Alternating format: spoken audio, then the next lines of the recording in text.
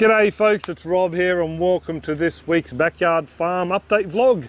There's not a lot of aquaponics in this one, just a couple of seconds or so towards the end, mainly because the clip that I'll be uploading tomorrow is just focusing on the aquaponics and a bit of a catastrophe there.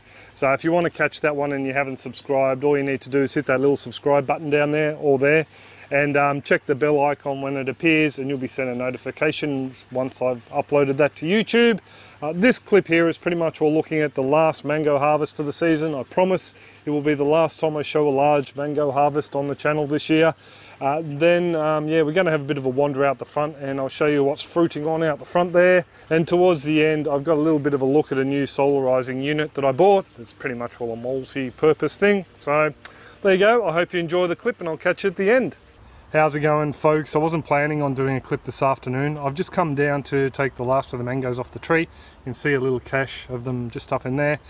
Sorry if the audio is not too crash hot, and neither is the vision. I've just got the phone resting up on the top rail of the back fence, so I hope you can catch the action. I'll give you a look at some of the other ones that I've harvested already, as well as these guys, but I thought we'd pull this beauty out one last time for the season, because I don't think there's going to be too many left. The bats have pretty much all been smashing them over the last couple of nights. I'll give you a look at what we found on the ground today. I've only come down this afternoon because it's just been too blooming hot. So we'll harvest these and then I'll give you a look at what we've taken off, as well as some of the debris we found this morning. Wow, that's a nice one. Whoops. So that's a nice bit of fruit there, nice and heavy. And doesn't look like it's got any blow marks. It's still nice and firm, so should be fly free. Go down with the other one. This one here's got a bit of colour to it, so I'm not too sure what it's going to be like.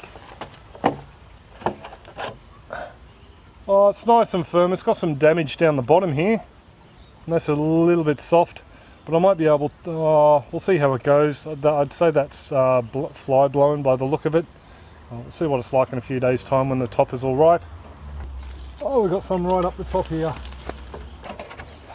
The smallest one. May not be able to reach this one. Oh yep, just. Oh, one's come off by itself. This one here's got a bit of a blush on it, but it's still nice and firm. Oh, it smells so sweet though. This is one that fell out by itself. I don't think I'm interested in that one somehow. Yeah.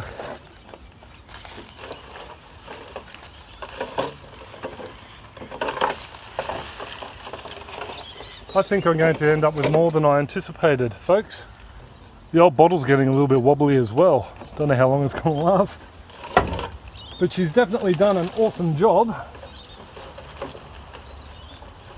I won't grab all of these, just this one with a blush on it, if I can single it out.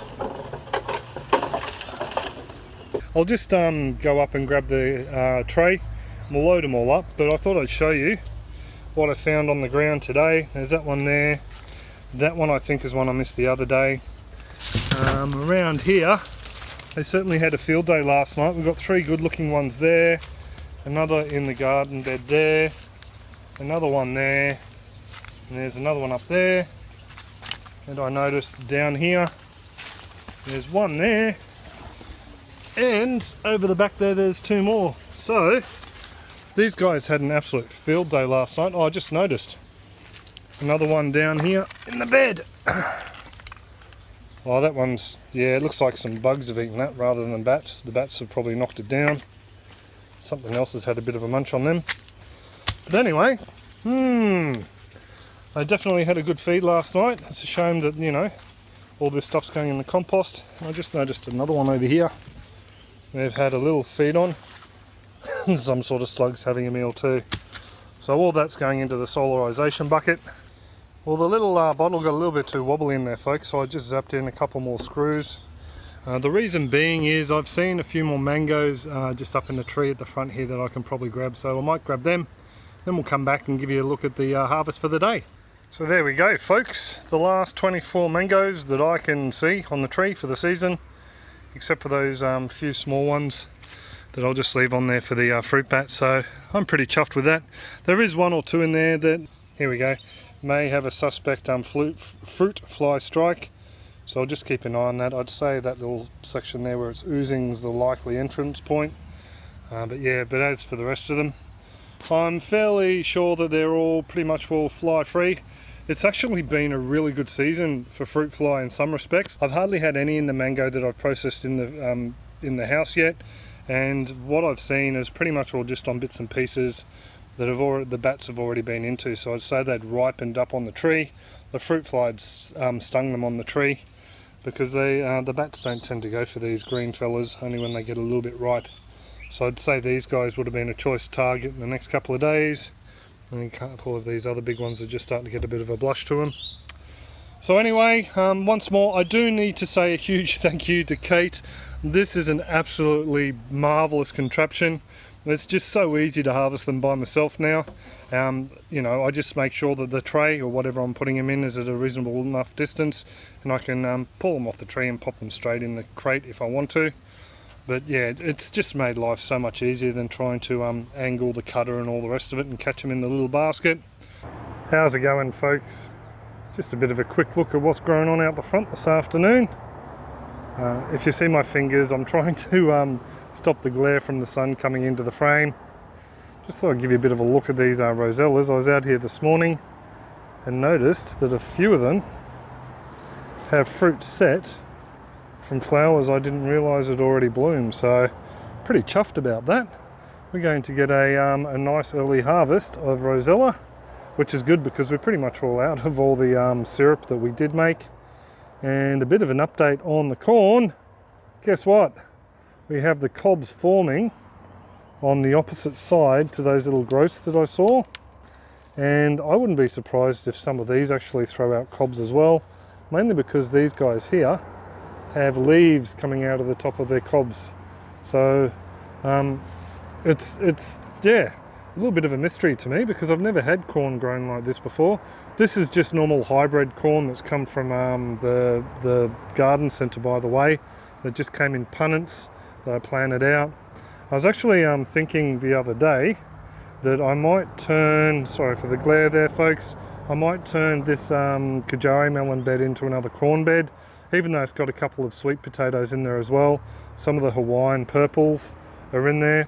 They appear to be doing okay, but as soon as the last couple of melons are ripe on here, I'll sow out some corn seeds. I'll buy a fresh lot and see how they go. Something else I noticed this morning was we have a couple of figs that'll be ready to come off tomorrow. And not only that, but up here in the banana tree, hope this doesn't glare out on me, but we have a banana flower forming. Not only there, but also up in there. So we're going to have a couple of bunches of bananas on. I'm pretty happy these guys have decided to flower now. I was a little bit concerned we may have lost the next couple of flowers because I did take some fairly sizable suckers out of there, but obviously, yeah, no, that's all going good. By the way, I've been contemplating these beds in the corner. Even though we have taken a couple of cherry tomatoes out of there, it hasn't been that productive because it's fairly shaded. That Chinese celtis next door has popped up again, and they're not getting a lot of sunlight. I might just pull everything out of there and feed them up, get some aged horse manure laid on top, and let them just break down, let the worms feed on it. Keep it nice and moist so the worms have some water in there, and then plant out some brassicas there, because towards the end of summer I'll knock back that Chinese celtis fairly hard. And this bed here I still haven't done anything with. I never got around to mulching up the corn. Maybe I could plant a corn crop in there. So we'll wait and see. I just thought I'd give you a bit of a gander at this because I don't think I've shown this for a while. This is the front yard compost heap. It's pretty much all just lawn clippings, that's what it started off being. But seeing as we're not really running any compost piles out the back, what I've been doing is just pulling back top layers and popping in all the scraps from the kitchen and then just letting it break down in there. I think it's adding something to the pile because this Hawaiian sunshine sweet potato is just taken off. This is the one that I tried to grow through, was it last winter or the winter before? I think it was last winter, and it didn't do much chop. But here in the compost heap it started to do really well. So I figure I'm just going to let it grow all over the top, but just reserve this little area here for me to continually throw the scraps in. I've actually got a load of mangoes that need to go in there from the solarising bucket. There you go. I thought I'd just give you a bit of a gander at this. That sun glare is getting very annoying on this phone. I might have to see if I can get something to stop that. What I wanted to show you was just something down in here. I noticed this bit of ginger was looking a little bit floppy, and then I folded it up and I found this little bugger down here. So what we have here is a cluster moth caterpillar that is burrowing into a piece of brand new ginger. So I'll just come around the other side to show you. That's a little bit of baby ginger, and this little so-and-so is burrowed in there and had a good feed on it. I'll tell you what, you just can't have anything nice with these caterpillars around. So that'll be one of those cluster moth caterpillars I showed you in the last clip, where I was, so a recent clip where I was talking about all the different insects we get around the patch at this time of year. So just give him the squish, but you know, that's very disappointing to see that. That whole section of ginger looks like it's been eaten out. So, oh well, you win some, you lose some. I'll pop that in with the rest of the scraps. So just a little bit of an update here for you on the solarisation. I ended up going out and springing for a 100 litre, or I think it's roughly around about 25 gallon wheelie bin. The reason I got this is because it's nice and dark, so it attracts the heat, and I can fit a fair bit in there. So I've got a few more mangoes down the back I need to add in. It's heating up nicely in here. This is only the first day it's been out in full sun. Just to give you a bit of a look, you might be able to make out there all that squirming and worming in the juicy part of that mango down there. That's all fruit fly larvae. There's one or two crawling on the top of that one. And over here we have a cluster caterpillar hiding in that mango. It came in there. There's more little fruit flies squirming around down in there. So I'd say with today's predicted 34 degrees Celsius temperature, most of these guys are going to be dead by tomorrow. And then I can just go and empty this in the grass pile out the front and turn it into some soil. So this little unit though will come in handy. I'll also use it to solarise weeds. Not only that, I can use it to store things like clay media, or just generally move garden scraps around the place. So it was a fairly good investment, I think. So I just thought I'd add this in to give you a bit of a gander. So just at the end here, I thought I'd give you all a bit of a sneak peek at the chicken shed.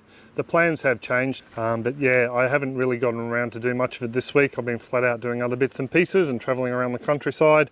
I have changed the design somewhat. I'm actually not going to be using this corrugated tin rear wall. I'm going to be using some of these sheets that came with the garden shed and make up something new. So hopefully, fingers crossed, that will be in next week's update vlog. I do hope though that you have enjoyed this little update. Give you a bit of a quick look at the native beehive here. The girls are very busy today. If you do like these clips, like I said at the start, you can always subscribe with that little button down the bottom there. A quick thank you as well to those marvellous folks who are helping support the channel over on Patreon. You can check out the super contributors links down in the description below. I do hope you're all well and happy and your own gardens are booming, and I'll catch you next clip. Cheers folks, have a top one.